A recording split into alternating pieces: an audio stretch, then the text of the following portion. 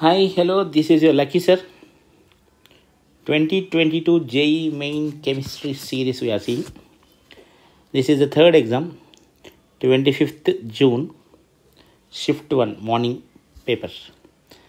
I have just gone through the paper. It's an easy NCERT based paper. Thank you Vedantu for providing this question paper. Thank you sirs.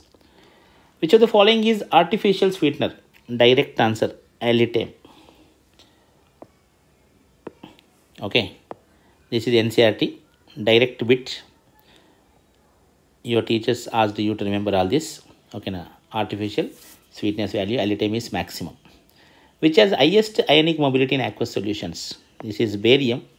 Actually, beryllium looks small, but in aqueous solution, because of more hydration, it is very big. Okay, now small normally, but in aqueous solutions, it is very big. Aqueous solution, it is very big because of more hydration. The same question can be asked for first group also. Lithium plus in aqueous solution, large size, so less mobile. This can be asked in coming examinations series. A guess, okay, a wild guess. IUPAC of ethylidene chloride. Ethylidene chloride is this structure. Here two carbons are there. First carbon is having two chlorine groups. So 1,1 dichloroethane. Very simple question. Easy question. Entropy change 550. Enthalpy change minus 165. Temperature equilibrium. Delta G is equals to delta H minus T delta S. One very basic formula of thermodynamics. When a question is asked on this, you have to say this is an easy question only. But the only difference is, only thing you need to concentrate is, this is given kilojoules, this is given joules. So this must be multiplied by 1000. So you can see here, it is taken as 165,300. Okay, now kilojoules it is. So 165 into 1000 joules. This is the only thing you need to remember. Easy question, definitely easy question. Intermediate in Riemann-Tiemann reaction. Just to remember your teacher that Riemann-Tiemann reaction, phenol when treated with chloroform in the presence of base. Just to remember that class, your sir was saying repeatedly, the intermediate is CCl2. Remember this. This is your question. A question. आपके exam में बहुत बार आया होंगे. Okay, now in your internal exams also so many times this is asked. Riemann-Tiemann reaction, the intermediate is dichlorocarbon. And interestingly, this question is also asked. Hoffmann-Bromamide reaction, intermediate. This is not expected actually. Nitrine. Not very tough one, but students, if you didn't answer this, we can consider little bit. But carbon you must answer. Nitrine, because Hoffmann-Bromamide reaction is little typical, not very clear mechanism. In this you can see there is nitrine. Okay, now so nitrine is the intermediate in Hoffmann-Bromamide reaction. Now you can remember for a long time. Free radical polymerization takes place in Teflon. Again, memory based polymer question. Not a tough question. He is not asking any particular monomers and all. So you can say it is memory based easy question only. Which of the following incorrect about Tyndall effect? In Tyndall effect, once you see the NCERT, there are two lines about refractive indices. Refractive indices of dispersed phase and dispersion medium should differ great. There should be great difference. And when it comes to the diameter of the dispersed particles and wavelength, there should not be much difference. Okay, so this point here, diameter of dispersed particles is less than the wavelength of incident light. Not much smaller mentioned here. Here mentioned less than. So this is definitely incorrect statement. So when you are answering incorrect, correct, you must be very careful. Fine. See here, C7H5 N3O6. One very simple question is asking how many nitrogen atoms are there. See, first of all, C7H5 N3O6 means 7 carbons are there. 7 into 12. 5 hydrogens are there. 1 into 5. 3 nitrogens are there. 14 into 3. 6 oxygens are there. 6 into 16. So you are calculating the molar mass. Once after finding the molar mass, you are going with number of moles. Number of moles is 3 moles. So 3 moles of C7H5N3O6 means 3 3s are 9 mole nitrogen atoms. 9 into 6 into 10 to the power of 23. This is your answer. Which of the following strongest oxidizing agent? Here you see, manganese plus 3 is converted easily into Mn plus 2, where Mn plus 2 is having, Mn plus 2 means 4s0 3d5. This is having 5 unpaired electrons, so stable. So Mn plus 3 is easily converted to Mn plus 2, so it is undergoing reduction. When it is undergoing reduction, it is strong oxidizing agent. So one question based on D block. Conceptual question. CH3 taken thrice Cl, and this is a base. Okay, now very strong base. Whenever strong bases are there, you are going to get a product of elimination. This is eliminated product. Elimination product, alkene is formed, and whenever strong base is there, definitely it is participating in the rate determining step. So it is going to be E2 reaction. Strong bases E2. What is eutrophication? Sorry, this is of environmental chemistry, and eutrophication you may study in your schooling also. Otherwise, you need to remember, as I repeatedly say, polymers, environmental chemistry, chemistry in everyday life, and biomolecules. NCERT Rattamaru. Okay, now line to line you remember the points in NCERT.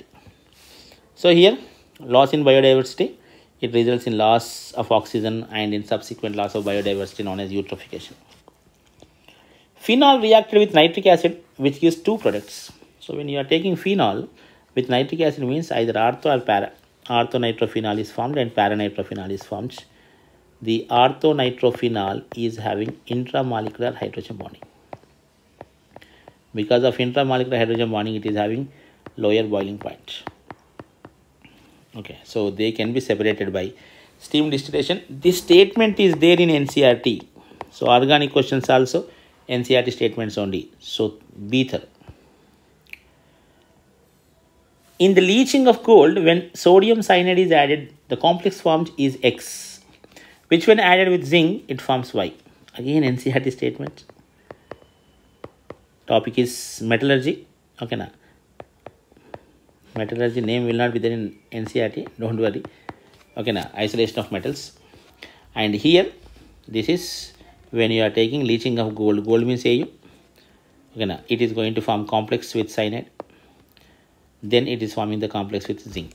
And second time, gold is coming out in the purest form. This technique is called leaching.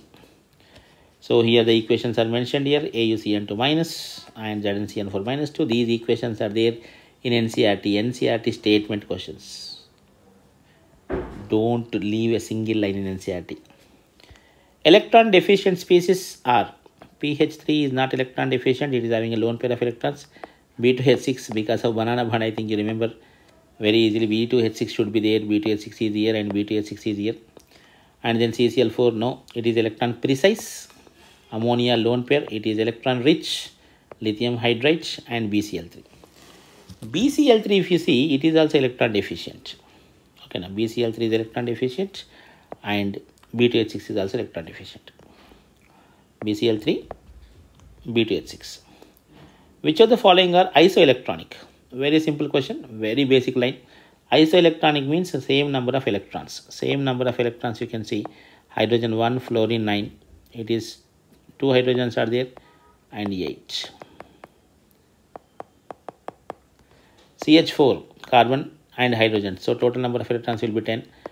Alone sulfur is having 16. So it cannot be isoelectronic. O2 and O3 can never be. H2 and F2. So remaining options are also very easy options. So this is, you say, the easiest question. Easiest. Okay. Product formed on reaction of AgCl with ammonia. This is one interesting question. Ag coordination number is 2. Okay, now so only 2 ammonia should be there. So this is out. And Ag charge is Ag plus only. Okay, now so this is also out. So we have here AgNH3 taken twice. Our computer operator made this same. AgNH3 to Cl. Okay, now AgNH3 taken twice Cl. silver ammonium chloride. Okay, now diamine silver 1 chloride. The ratio of speed of electron in the third orbit of helium to the speed of hydrogen. This is hydrogen. Speed, as I told you, speed is the problem.